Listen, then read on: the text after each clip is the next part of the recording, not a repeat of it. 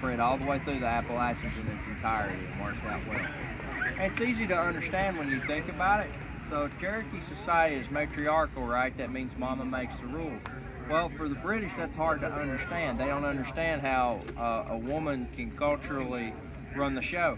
Well, for the Scotch-Irish immigrants that come here, it's a little different ball game. They're used to having stronger women.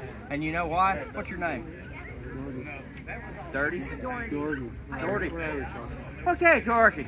So this is why it's easy for Irishmen to understand the women running the show. Because one of these days, Dorothy, one of these days you're drinking and you're running around, it's gonna break your poor mama's heart, Dorothy. You understand what it's saying to you? Sounds like my mother. Yeah, that's exactly it. One of these days you're drinking and running around, it's gonna break your poor mother's heart. And you're going to be to blame for doing your proud ways of it to you. So, it's understandable, you know. So like German, she sounds just like that. I don't know. they blend.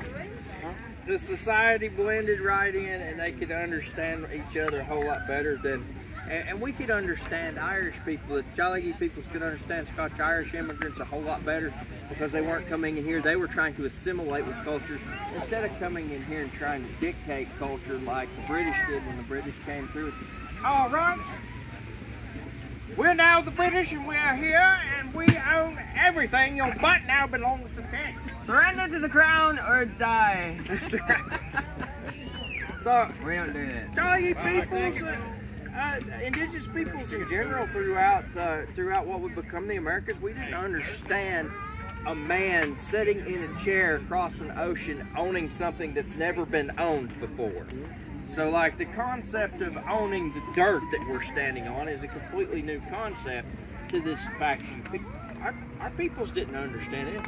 How can you own something we belong to? We belong to the earth. We're beings of the earth. We move around on the earth. We eat from things that eat from the earth. We pick and eat things that grow out of the earth. How can somebody sitting in a chair across an ocean own this? It's not a concept that's understood. And so there would be a falling out between the two cultures, the Cherokee and the British. They talk about in the film up in the visitor center, they talk about the Cane Creek Massacre. Have y'all seen the film?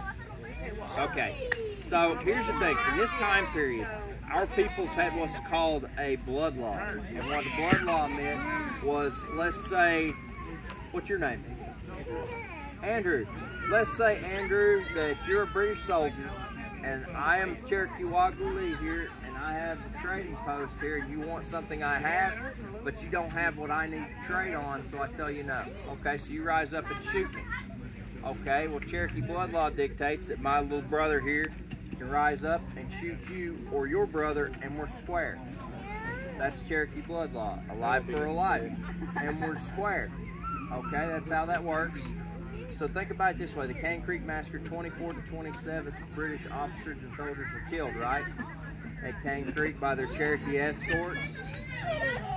Well, based on the blood law that I just told you about, what does that tell you must have happened?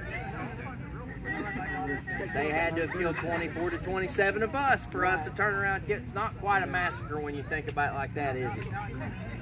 It's just like when my people in the Creek, you know, the Battle of Fort Mims. That's what they call it, massacre of Fort Mims, because we killed a bunch of white people. It's a massacre when we kill white people, but it's a battle when they go. But that's true.